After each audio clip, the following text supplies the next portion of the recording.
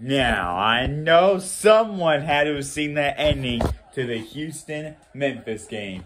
Memphis ties the game, and then there's 1.7 to go, and then Houston wins on a half-court buzzer beater shot.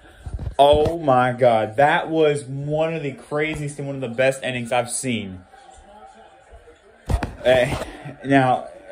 Memphis fans, listen up. I know y'all are heartbroken, but listen, as a Tar Heel fan, I know that feeling. Tying a game up and then losing at the buzzer, or just losing at the buzzer in general. I get that feeling, and I'm understanding, and I'm sorry, I really do feel bad, and I understand what you're going through.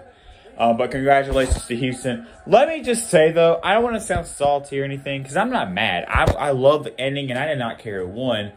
But I will say, I don't think Houston would go far in the tournament, to be honest with you. But, anyways, all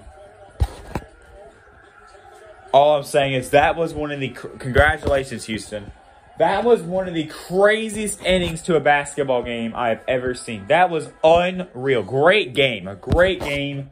This is March, y'all. This is March. It's not even time for the ACC tournament yet, or the Big Ten, the Big 12, the SEC, or any of that.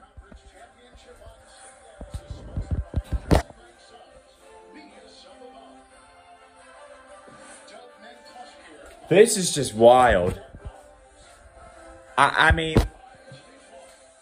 that was unbelievable. This is March, y'all, and it's not even time for Selection Sunday yet.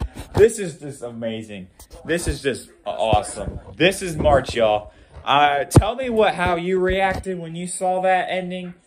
If you did see it, when I saw that, I was just running all over the house. That was awesome. I love those kinds of endings to basketball games. It's just amazing. All right, y'all. Peace out.